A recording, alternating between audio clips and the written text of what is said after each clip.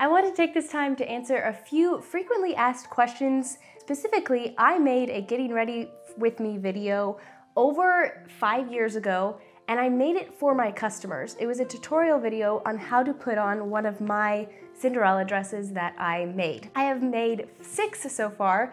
This is my 6th one. I made this one for myself, but the other 5 were for customers. And so I created a tutorial video. That went viral, I guess you could say, and it has over 1.5 million views now. But I get so many questions on it, and I wanted to address some of those. So first of all, you saw me put on a corset, and can you breathe in a corset?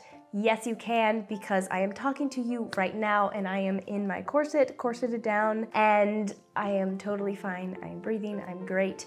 Yes, it's not the most comfortable thing in the entire world. I would be more comfortable in t-shirts and warm-ups, but for this type of dress, in this huge dress, I am very comfortable.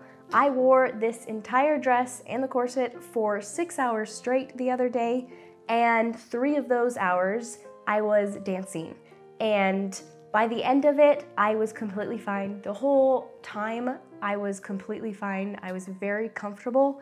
It wasn't till the very, very end when I realized that I could finally get out and it was past midnight and I could go to bed and get it all off and get into comfy clothes. It was like, okay, I can get out of this now. But that was just the whole dress in general. It's so big, it's so huge, it's structured. So anyway, it's all that. But I made my corset for myself, for my measurements, and I spent a lot of time adjusting the pattern to get it so that it would fit comfortably and correctly.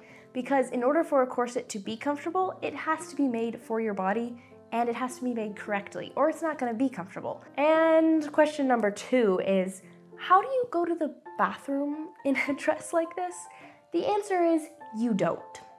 I mean, you could find a way to go to the bathroom while wearing this, but honestly, I wouldn't want to bring this into a bathroom because it has so many hems and everything, and that would just be kind of gross. So my method is you just don't, but if you have to, you get undressed and then get it all back on once you're done.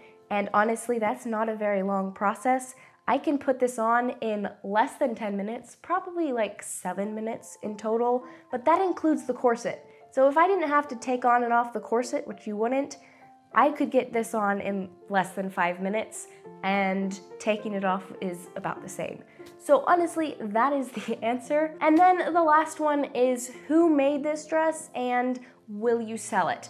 The answer to that is, I made this dress, as I mentioned earlier, and you can find all the videos about the making of this dress, from the corset all the way out to this outer bertha with the butterflies and everything.